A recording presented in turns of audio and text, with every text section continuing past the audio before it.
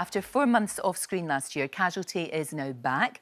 Its first episode has won widespread praise for telling the story of the pandemic through the eyes of frontline hospital staff.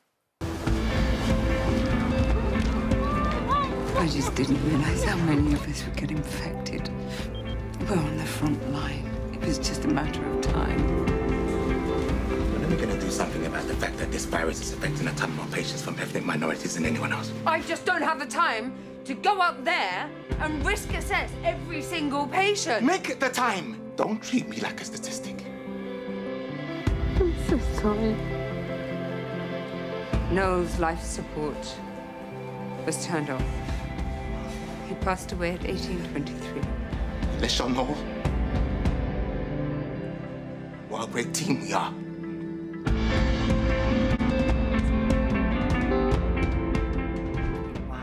Gives you goosebumps, doesn't it? Charles Venn, who plays clinical nurse Jacob Masters, is with us now. It's so good to see you. That was an astonishing episode of television. It was like a film, and it really brought home to us what it's like on the front line. Very much so, very much so. It was an episode whereby we knew we were taking on a huge task, but of course, Casualty is UK's #1 medical drama, so it was incumbent upon us to make sure that we definitely told the story of, it's so important. Yeah, it's so important right now, Charles, to get that out there, because we're in a situation now where we've just got to hang on until everyone's vaccinated. And it showed you, of course, with the death of Noel, which was really hard. But again, that must have been really tough for all of you to do. But it again brought it home to you, the reality. Very much so. It was really difficult because, obviously, Noel, Tony Marshall, our beloved Tony Marshall, he's been part of the show for 12 years. So, of course, we were devastated, when we heard that he was leaving. And it was very difficult to kind of keep it under wraps. So, it was a bit of a double whammy for sure. It was. Yeah. And I know that your wife actually had COVID and she found that episode pretty difficult to watch.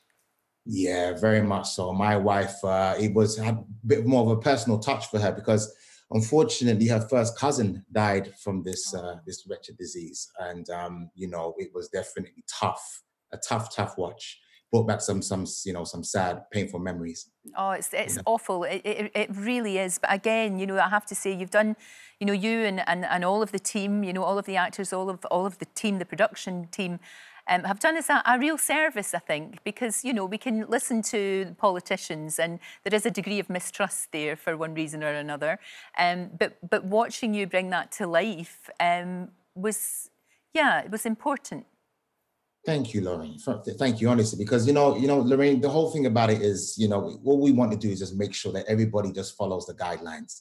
We've seen now, it's beyond reasonable doubt. Obviously, this virus kills, so we obviously have to adhere to these rules as much as we can at this particular point until this, this nightmare is, comes to an end. And one of the things about Casualty and Hobie as well is you've got to get it right. And I know that you work very much hand in hand with healthcare experts and healthcare providers so that you get that right. And again, you've got personal experience of this, obviously, with your wife and personally, but in your profession as well. Absolutely. It's essential, We are, when we're on set, in order for us to, for the government to give us, the go-ahead to carry on shooting, we had to adhere to the 2 meter, rule, no matter what. So as a result, it's a tricky one because obviously we have to find ways in which to still give the effect that we are closer than 2 meters, but still we are sticking to it regardless. We're being very stringent with the guidelines. No, that made it, and again, it's that thing about reality. We saw Connie there, and the way that you saw, her face, she'd obviously had the PPE on, and that, again, I've seen pictures, of medics and people in intensive care working, and that's what happens to them. And I think that was really important too. Authenticity is everything. And, it's one of the wonderful responses we got from that first episode, the fact that it was very accurate to real life in that sense. All those little pieces of detail, like you said, the markings from the face masks, the fatigue, the stress, and the reality of, obviously, loved ones and team members potentially passing from this thing. We just try to, you know, just really give real homage to this, like I said, this pertinent issue right now. So yeah, we feel very proud, very proud. Well, we saw the scenes there between Jacob and Connie, of course, and that has been an on-off relationship. I mean, she brings out in that very scary character she is sometimes, Connie, let's be honest. But he does bring out, he brings out the best in her though, doesn't he? You see a different side to her sometimes. Very much so. You know, she's the main fulcrum of the show.